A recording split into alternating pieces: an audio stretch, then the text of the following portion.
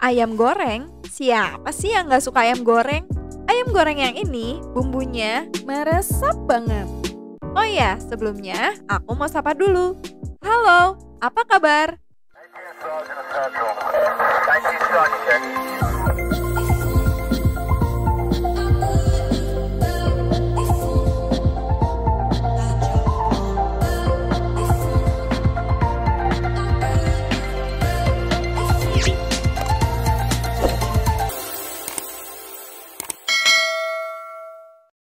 Oke, ini adalah bumbu-bumbu yang kita perlukan untuk ungkep ayam. Bumbu ini akan kita haluskan menggunakan blender agar lebih cepat. Atau misalkan di rumah mau diulek juga boleh ya.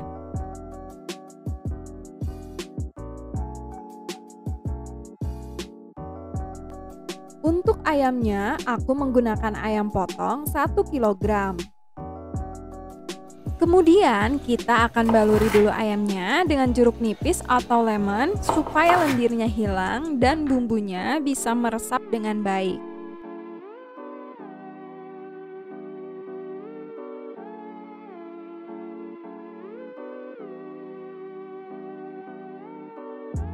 Selanjutnya, setelah dikucuri jeruk dan diremas-remas ayamnya, kita cuci hingga bersih ya.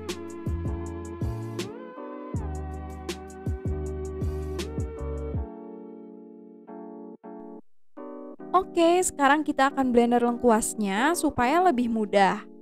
Kalau diparut juga bisa ya, tapi aku lebih prefer dengan cara seperti ini. Lengkuasnya harus kita potong memanjang mengikuti serat, supaya tidak terlalu halus ketika di blender. Nah, untuk airnya ini harus banyak ya. Aku ambil sebagian dari 700 ml bahan ungkep.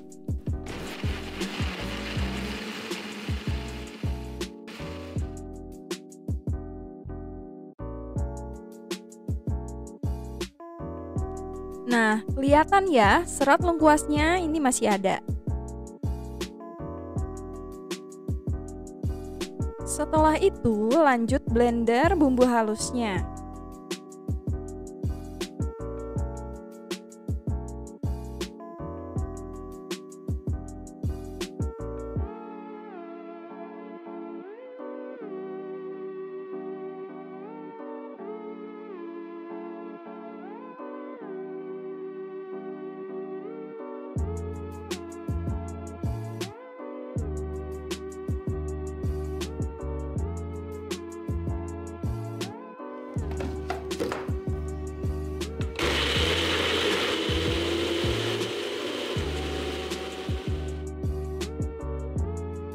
Langsung panaskan minyak, kemudian tumis bumbu halusnya di dalam panci.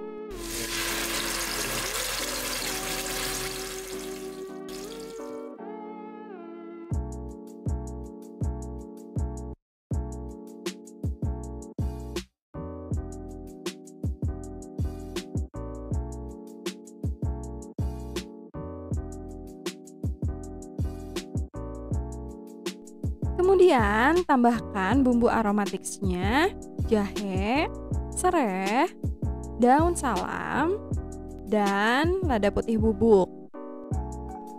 Tumis sampai airnya menyusut.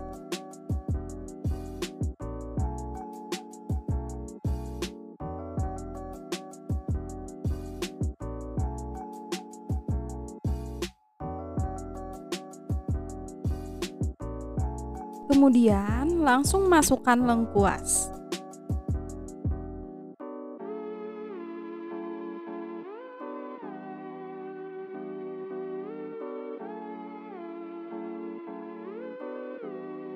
Nah, lalu masukkan ayamnya.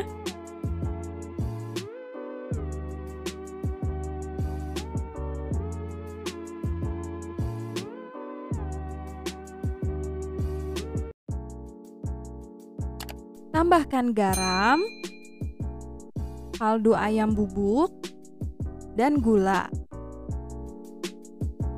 Kita ratakan dulu, kemudian ungkep sampai airnya menyusut.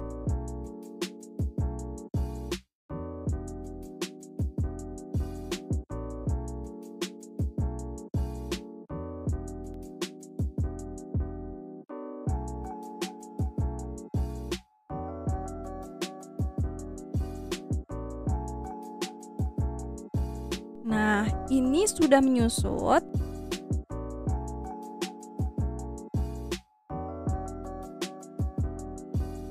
Tuh, ini bumbunya sudah meresap ya ke dalam ayamnya.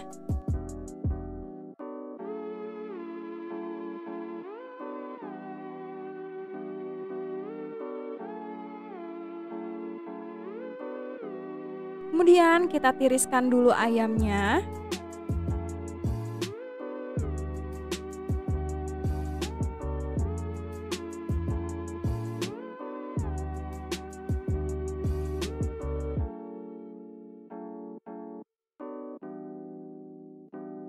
Lalu ambil sisa bumbunya dan saring dulu agar sisa airnya yang masih ada itu nanti turun.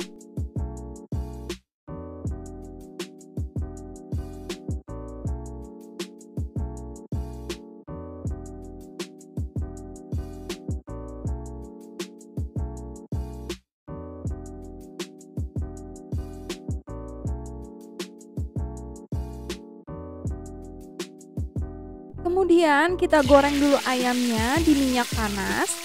Ini wajib panas ya minyaknya, karena kita akan ambil crispy-nya aja. Dan gorengnya pun cuma sebentar ya, sekitar 2 menit.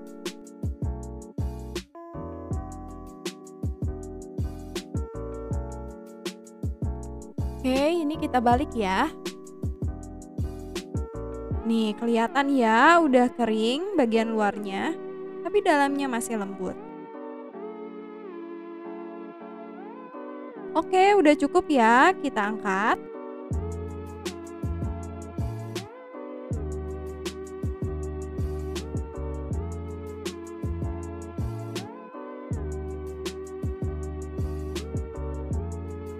Kemudian ini aku goreng lagi sisanya ya.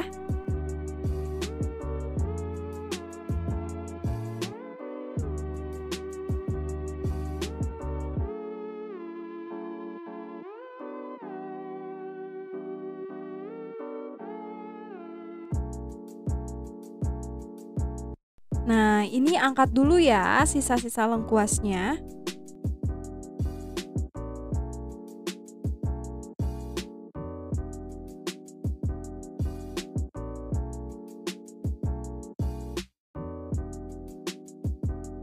Selanjutnya, kita akan goreng sisa bumbu lengkuas yang tadi.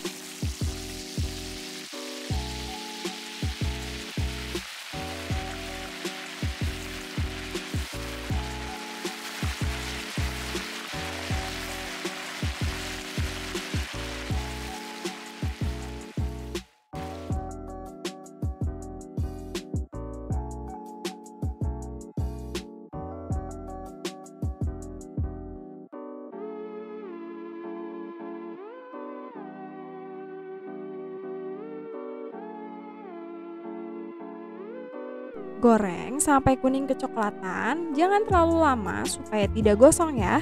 Kalau gosong nggak enak ya, jadi pahit nantinya. Nah, kayak gini ya, ini sudah cukup.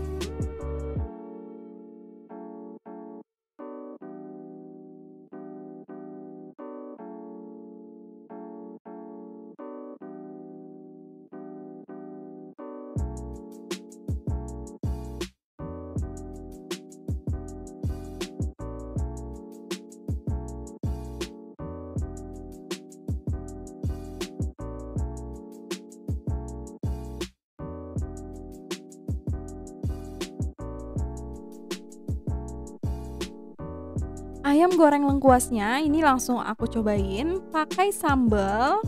Resepnya sudah aku buatkan di video sebelumnya ya.